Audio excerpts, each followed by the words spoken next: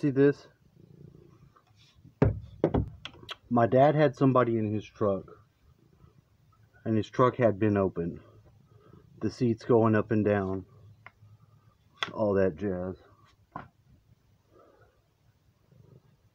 That thing has been gone for a long time. So whoever's been over here fucking around in the night, you ain't slick. Number one, you're just a fucking thief. This is the shit we have happen. This is what I'm saying. And I'm gonna tell you straight up. My dad has that judge, that big fucking, what is the fucking, it's like a 50 caliber fucking hand cannon. I will blow your fucking ass away. If I hear anyone out in my yard creeping around like the little fucking meth monsters or gremlins or whatever the fuck in my yard, I don't give a fuck if it's you, Batman.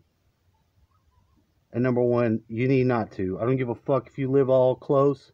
You want to fucking play fucking cosplay out in the woods with your little side piece or whatever. Don't be doing it in my motherfucking yard. If you want to fucking come to my yard, all you gotta do is ask me. I don't put up with these motherfuckers coming into the fucking creeping around at night. They got them out here. My shit, I just found it. I went down there when my dad said he heard some turkeys. I went with the whip. You bet your ass I would have got the turkey with the whip. But what I see this leaning next to the fence, going down there.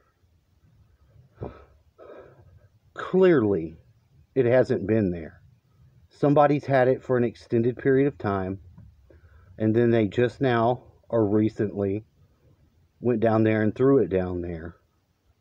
Usually all I have to do is ask. And I know if of the people that I know that are my friends, ought not do shit like that. Number one, I would figure Candace to do some shit like that. I don't know why, because like I said, I was just talking about it. These people that do this weird, creepy shit. But then I just had some other friends over. So that's the shitty thing about it, is it makes you suspect whoever you last saw. Because if they have been in your environment when you're not in the environment, and then you have some shit show up, there's a lot of that going on out here. I don't know why. A lot of it's military based. They do weird little shit for Jade Helm, whatever the hell, because they're still doing all that creepy shit out here. Because Camp Swift. And now that we have this new idiot president, there's no telling what the authorities are plugged into crazy. You got those stupid fucking gung-ho fucking libtard soldiers. Oh, I hope they tell me not to go in their house. You want to fucking attack the Americans? What a fucking tyrant. These gang-stalking ass creeper psyop motherfuckers, they're not slick, they're just thieves. And they get some sort of kickback from the fucking creepy Masons and whoever the fuck's dick they're sucking in the town.